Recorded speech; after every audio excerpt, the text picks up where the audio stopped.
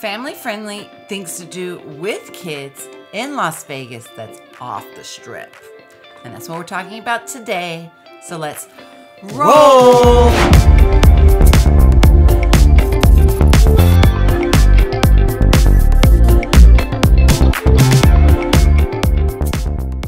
Hey everyone, welcome back to my YouTube channel. I'm Angela O'Hare, your favorite Las Vegas realtor.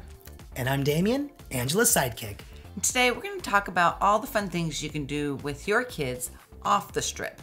But before we get started, most importantly, make sure you hit that like and subscribe to my channel because I love talking a lot about Las Vegas and neighborhoods in Las Vegas. So let's get started. This desert city has plenty of family-friendly attractions to offer outside of the famous Las Vegas Strip. If you're looking for a fun and memorable family vacation, or even if you live here in Las Vegas, here are the top 10 things to do with kids away from the Strip. Number 1, Springs Preserve. This 180-acre attraction provides a learning experience about the desert environment and its history. It includes gardens, walking trails, and interactive exhibits. Yeah, I used to like taking my kids to Springs Preserves when they were younger.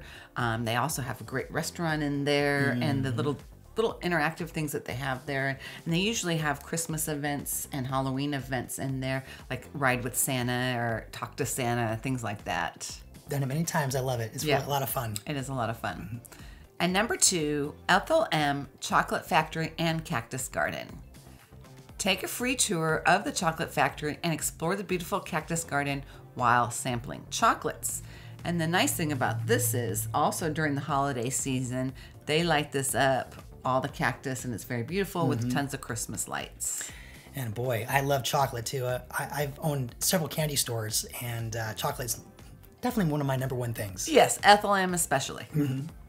Number 3 on our list is the Clark County Wetlands Park. This nature preserve offers hiking trails, wildlife viewing, and educational programs.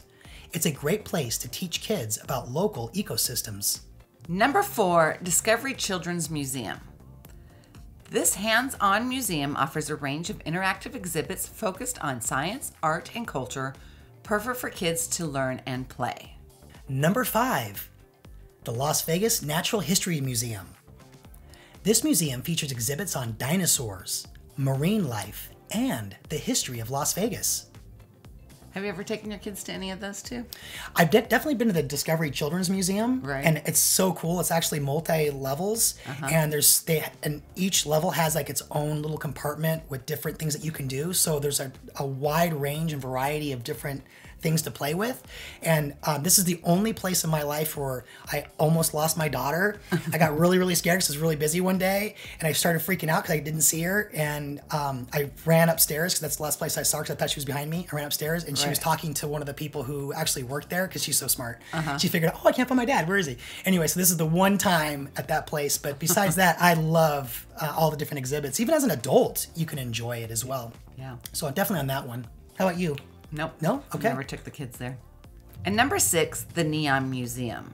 Explore the history of Las Vegas through its iconic neon signs. The outdoor museum is both educational and visually stimulating.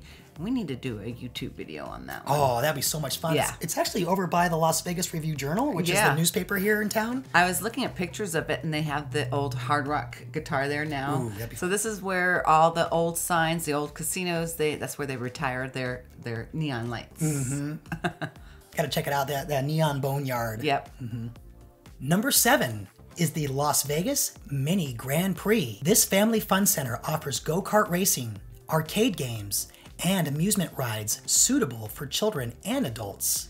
Yeah, this is one place that we did take the kids a lot to. We used to have a lot of birthday parties there.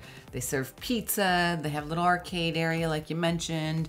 So it's a very fun place to take the children, and it's close to us. Yeah, it's right down the street. Yep. And number 8, Red Rock Canyon National Conservation Area. Just a short drive from the city, this area offers hiking trails and beautiful scenery, providing a nice contrast to the city's hustle and bustle. And the nice thing about this is that they do have the 13-mile loop. It is there is a fee for it, of course, because it is a state park. However, it's a pretty cool loop that takes you through the entire Red Rock Canyon.